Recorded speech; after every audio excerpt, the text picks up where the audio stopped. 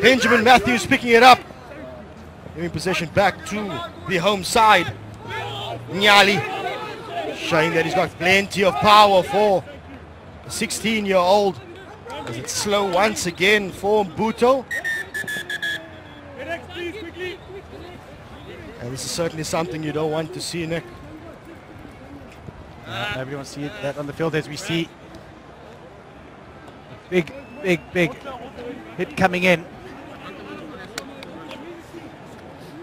And yes, we never like to see this on the field, but the medics are there quickly, and of course Box Smart is there to protect all our players, the game that we love. As we see what happened here. Strong carry from Nyali, taking the ball in, and seems as though Gregory found himself in an awkward position at the clean-out when those players came in to try and free the ball up for Mbuto, taking a bit of a knock. And as we know, soon as a knock is taken to the head, we immediately get the medical staff on. Carl Gregory getting his head on the wrong side.